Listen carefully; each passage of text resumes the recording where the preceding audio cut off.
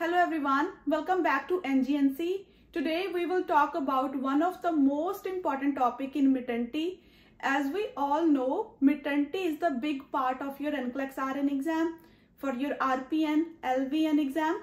So please watch this full video to understand better. So we will be talking about GTPAL. First, we will understand what is the meaning of each term and where we use it. So इसका basically meaning क्या है कि हमने जब हमारे पास pregnant women है उसकी जो हिस्ट्री होती है, हिस्ट्री लेनी है प्रेगनेंसी की. G is a gravidity. Gravidity is number of times a woman has been pregnant. So इसमें हमने क्या क्या इंक्लूड करना है? Number of time women has been pregnant, total including current pregnancy. If the woman is currently pregnant, we have to include that. Any miscarriages, abortions, and currently living, everything will be included in this one.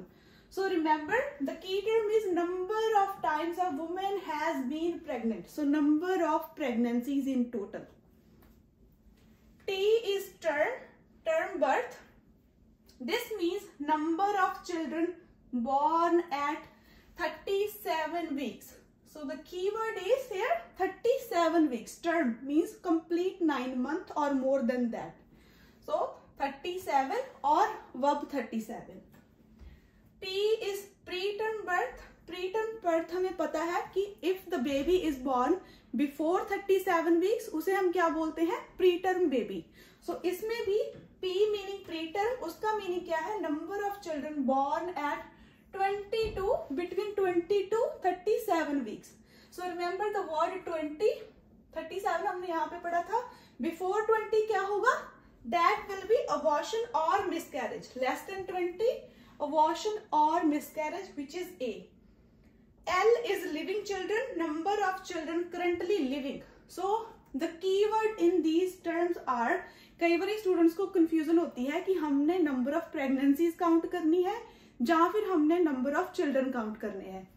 So L is the living. This is the only where we will count twins, triplets count as individual. So twins means 2 baby, triplet 3 babies born together. उसको हम एक नहीं count करेंगे, उसको individually count करना है. 1 2 3 1 2. But यहां पे अगर हमारे पास ट्विंस हैं, काउंट एज 1. T पे ट्विंस और ट्रिपलेट्स काउंट एज 1. P पे preterm twins count as 1.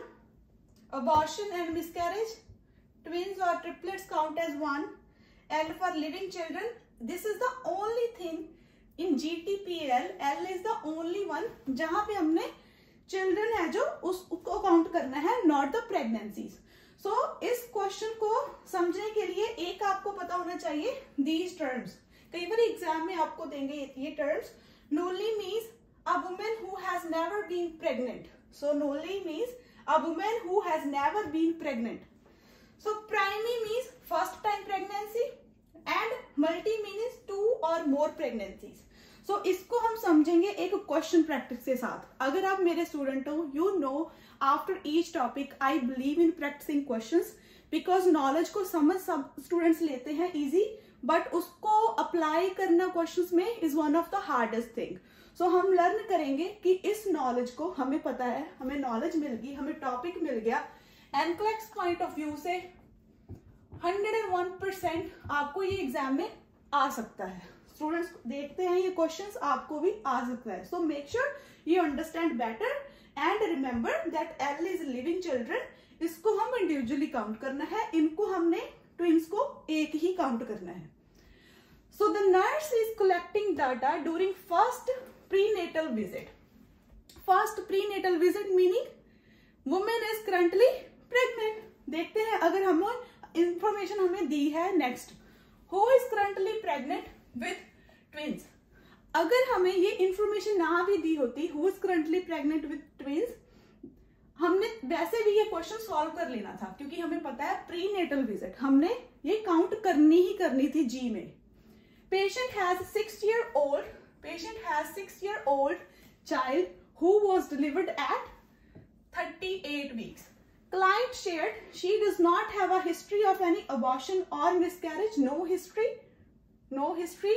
GTPAL, what should the nurse document in the chart? So, क्या आपने नोट किया जब मैं क्वेश्चन रीड कर रही थी? What I do?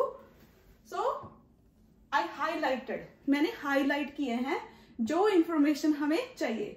So, this is the same strategy you can use while you're practicing your questions. आपने highlight करनी है इंफॉर्मेशन. डिस्ट्रैक्टर जो होता है क्वेश्चन में होएगा ही होएगा, उसको इग्नोर करना है. So this is what I did in my questions. So now हमने क्या करना है? Always जब आप GTPAL का क्वेश्चन सॉल्व करते हो, you can write something like this. GTPAL. ठीक है जी? इससे क्या होगा? आप कंफ्यूज नहीं होगे. G is, we know G is gravidity, number of times a woman has been pregnant. So देखते हैं कितने बार, ठीक है? The nurse is collecting data. First prenatal visit, 1. 38 week में डिलीवर हुआ था, 1, right? Again, she has a baby who is currently alive, 6-year-old, right? So, 2, total 2. 1 here, she is currently pregnant. 1 here, she has a baby. Now, T, what is T? Term birth. Term birth का meaning क्या है? जो भी baby born हुए हैं 37 weeks और above 37 weeks. सो जो उसका बेबी है करंटली अलाइव, उसको देखते हैं.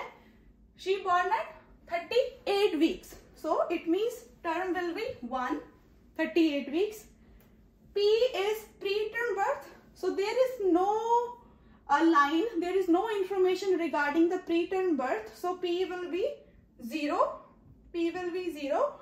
A is abortion.